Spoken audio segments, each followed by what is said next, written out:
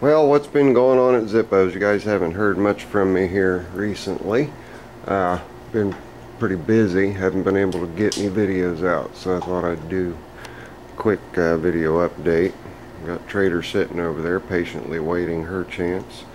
Got a 64 landlord sitting here. This 64 landlord has one of the old rubber and steel plate vulcanized isolator slash drive shaft couplers that has come apart, causing a lot of vibration. But that's not the biggest problem with this old girl here. It's got a 15 horse replacement, and as such a B10 grill that has the proper cutout here for the balance gears on the engine. So I do have the original grill here. It's actually in pretty good shape. We'll get her tilted back here and take a look at it. So that'll be going back on. Initially it was here for me to make the repairs, and this was my brother Chris's Bad Moon's boys tractor, Christopher Pup Junebug, and the issue is going to become real evident here in just a second with what's going on with it. But what wound up happening, I took a loaner over to him so he could still mow and whatnot, and the loaner that I took over was my old 64 B10, and he absolutely fell in love with it. So I just went ahead, told him, said, tell you what, I know you love the B10, so keep the B10, and I'll fix the landlord and put the landlord to work here on the Zippo ranch. So anyway, let's get into the nitty-gritty and see what exactly is going on here. Transmission looks alright. It's actually got an old original Simplicity belt on it that's about had it, but let's keep looking. Anybody see what the problem is? I gotta hold the hood up, so let me get in real close. How about that?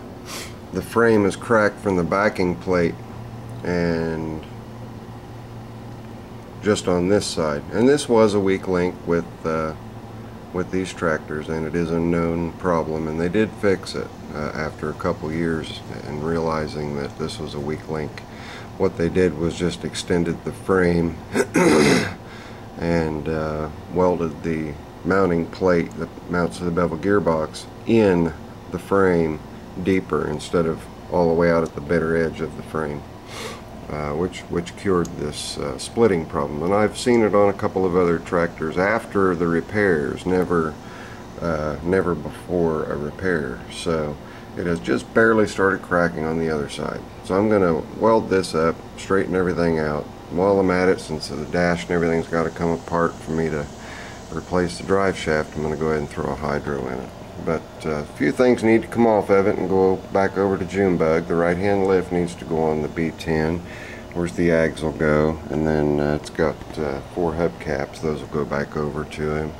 His spinner knob, just a couple things. The B10 grill here is a late B10, needs to go with a B10 that was my brother's that we'll be putting together. And also the deck, I don't know why Chris never put, he just didn't like putting the belt covers back on for some reason. But anyway, the deck that's on the B10 that I gave to Christopher is a rebuilt deck, so it's going to come back over here and get used.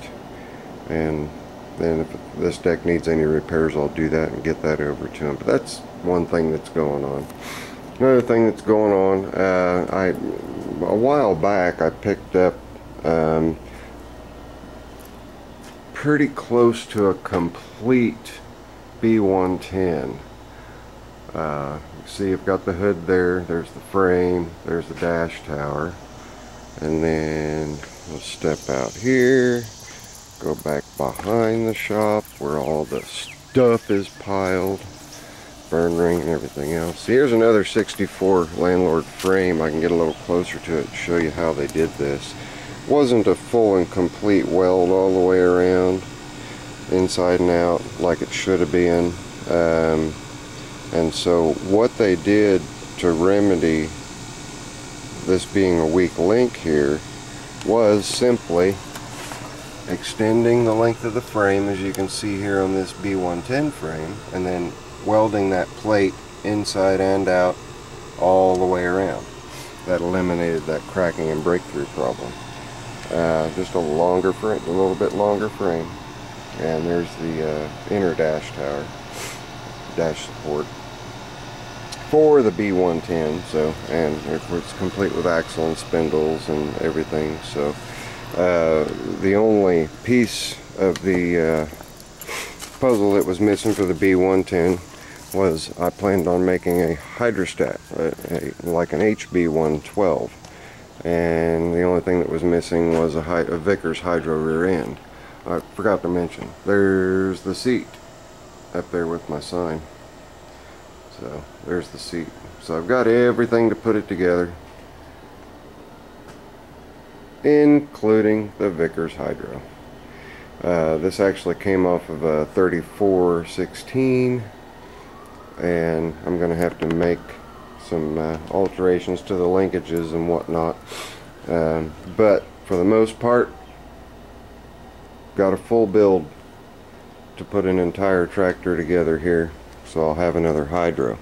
You guys might want, and of course my engines are back here. There's a 16 horse that's going to go in it. You guys might wonder why I'm going to go ahead and build an HB112. It'll actually be an HB116, I guess. Quite simply, I sold Goldie. It's going to a very good home. It's in transit now on its way up via Fastenal to Wisconsin to a friend of mine. And in fact, it's the gentleman that I got those big fat tires from right there. So at any rate, dropped it off on Tuesday, so it's on its way up there to him. And I know it'll be in good company. He has other HBs up there that he puts to work. So anyway, that is pretty much what's going on here at Zippo's, other than doing repairs on other people's stuff. This will need to get put together relatively quickly, because right now the only mower we've got in the mix is Ugly Alice, and I always like to have two mowers at the ready. And got me some ambrosia sweet corn. Gonna be yumming on that this weekend. Anyway, that about wraps up just a real quick brief of what's going on here with the projects. Mini Lord, I need to get over to Winchester and pick up the engine for it, but Mini Lord is you know, if I went and picked up the engine, she'd only be a day away from being ready to go. That's the seat that was on the old Landlord. I'm just going to put this seat on it since it's going to be a working tractor. This one was really nicely recovered by a gentleman in Marion, Indiana. And although it's not factory like that with a rolled edge, it still presents really well, and it looks a lot like the stock. It's actually got more padding. It's a lot more comfortable. What he did was made it and rolled it around, reinforced the bitter end, and then riveted to the underside of the seat pan to attach the material to it. So a really nice job. But anyway, there you have it. Those are the current projects going on here. Got to get a belt guard made for Trader right here. And I've got a lot of people saying just leave it like it is.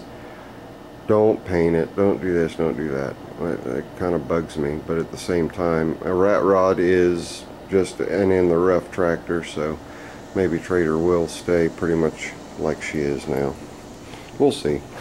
I'm definitely going to put some orange accents on her though, on the wheels. But at any rate, that's what's going on. This is Zippo's World, bringing y'all in for a little visit. You know the rest.